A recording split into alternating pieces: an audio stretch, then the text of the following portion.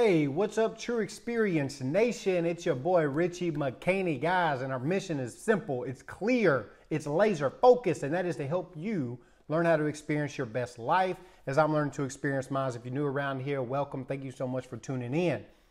Guys, we're about wealth, health, and experiences, and today we are continuing on in the book 30 Days to a Better You by Tiffany Malott.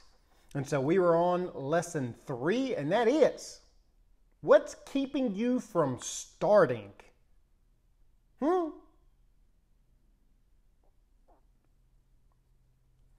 the book, there was this quote, and it's like, you don't have to be great to start, but you have to start to be great.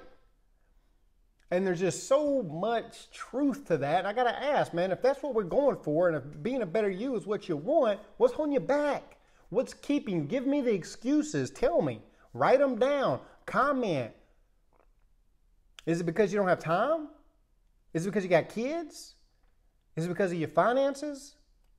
Is it because you lack knowledge? Newsflash, those are all exact reasons why you should be starting.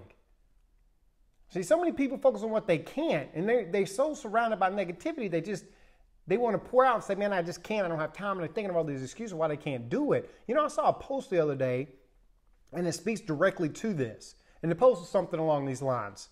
You know, one person says, oh man, I can't do that. Work 60 hours a week, I'm busy, I got kids after that and all this kind of stuff, and I'm wore out at the end of the day, and yada, yada, yada. Another person says this, oh my goodness, I have to do that.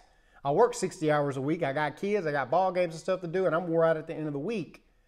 I've got to make a change. Remember what we said? If you want change, you got to change. Well, if you don't ever start anything, how in the world are you going to achieve it? Think about that. You can never achieve something you don't ever start. So what's keeping you back from getting started? Is it because it's too much? Like you think it's just too much, or you think you have to be good? I want to tell you about my personal experience with this. One, let me know if you can relate. But I'll visualize and think ahead and see the goals. And in the book, she talks about don't focus on the start, be laser focused on the end. Well, my first thought about that is, I don't think you ever get to the end. There's never a finish line. Each goal is just a milestone, mile marker, stepping stone to the next bigger goal.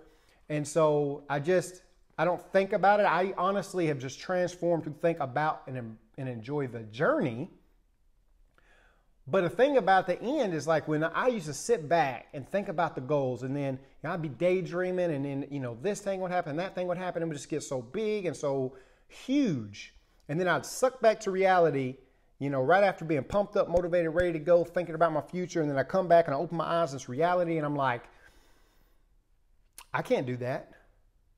I'm not that type of person. Like, that's too much. Like, I can't achieve all those great things. I don't even know where to start. That's because you're maybe too focused on the ending. And we've talked about before, man, to get started, make it easy. Make it easy, make it simple. It don't have to be all out. Get going. Actually, you should love the fact that you're not great and take joy in small victories. So that's one tip I can give you for getting started. Especially if it's bad.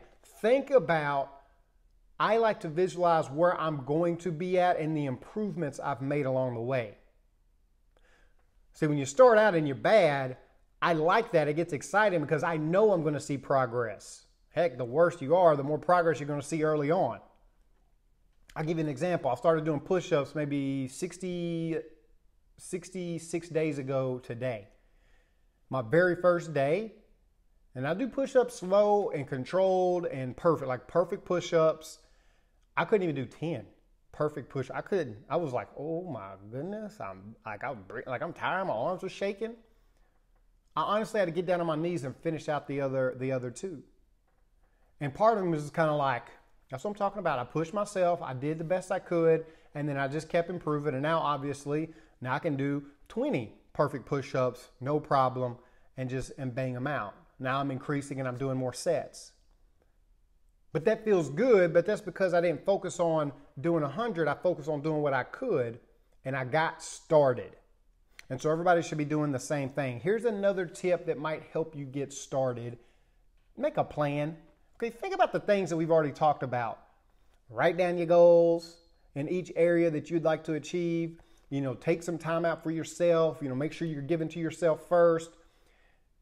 Now, here's the other one. Make a specific plan when it comes to starting.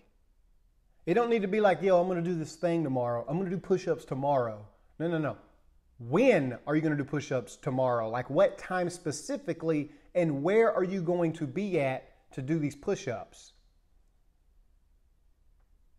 The more specific, it will increase your productivity tenfold. It will increase your chances of actually doing something if you actually have a plan to it. If there ain't no plan, ain't nothing going to get done. All right, so make sure you get started. That's the goal for the day. Pick something that you're trying to improve on. Hopefully you've already written down one of the areas and get her done. Take action, do something, become better.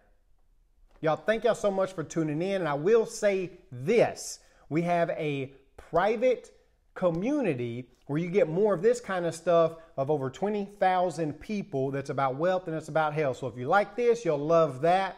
If you want to get in there, please do me a favor and just let me know so we can get you added. You cannot find it because it is private. We have a lot of people, or secret rather.